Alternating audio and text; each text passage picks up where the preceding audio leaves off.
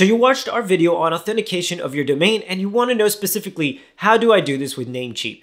Not to worry though, I've broken it down step by step in an easy process for you to follow. So without further ado, let's go ahead and get started. From your MailerLite dashboard, go ahead and click Account Settings in the left side toolbar. From here, go ahead and click Domains. Under Sending Domains, let's go ahead and click Add Domain. From here, you can enter in the email address you would like to use to verify the domain. Once inputted, go ahead and click Save. Now, just go ahead and click the Authenticate button, and a new window will pop up showing you your DKIM and your SPF records. You're going to want to keep this window open as we will be referring to it shortly.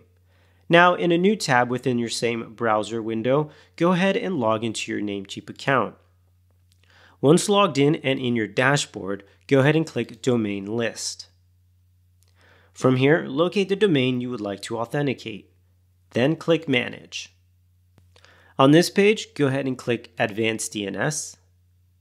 And here is where we'll be adding those two new records. Under Host Records, you will see a button that says Add New Record. Let's go ahead and click on that. And now the first record we will be adding is the CNAME record. And for the host information, we can find that on our MailerLite account settings. So let's go back there. And under our DKIM, we are going to actually highlight and copy this information here, leaving the period and the URL alone.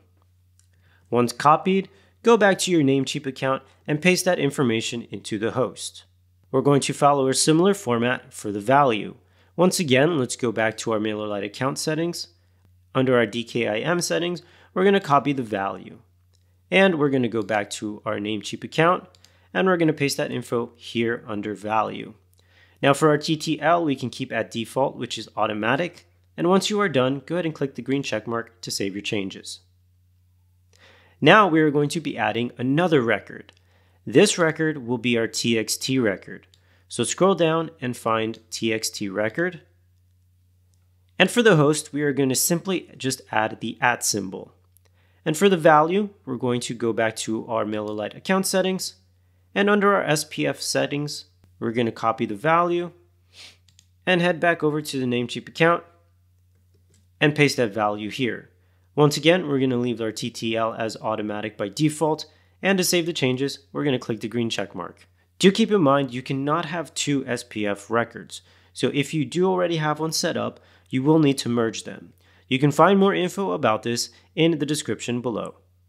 Now we can head back to our account settings and you can check the DNS records using this button here.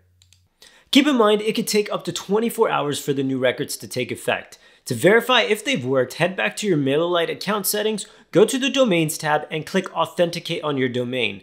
Now click on the green Check DNS Records button to make sure the records match. If they do, they'll be approved and your domain will be authenticated. If not, you'll want to reach out to support from your domain provider to troubleshoot. Thanks for watching, and I'll see you in the next one.